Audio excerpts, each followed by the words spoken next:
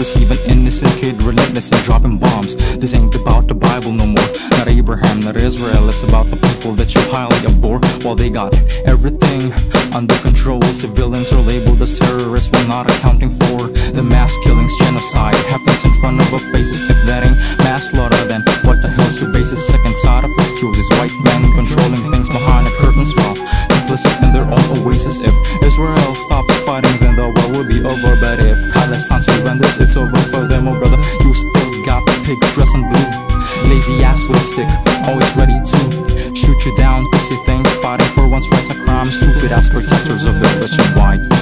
While outcries of poor babies can be heard, corpse fun in the war, they step on them like they turds, squashing the rights in every possible way, killing innocents at any given day. You see companies that fund killings every time you pay. And go to hell, McDonald's, your burgers are shit anyway.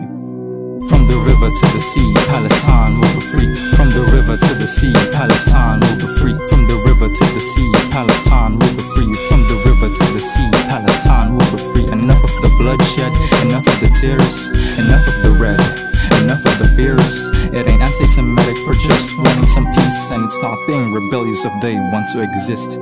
How does living a life become so hard for people like them? Cause you got white men acting supreme. Gotta take a stand, gotta take a stand, cause we on the right side of history.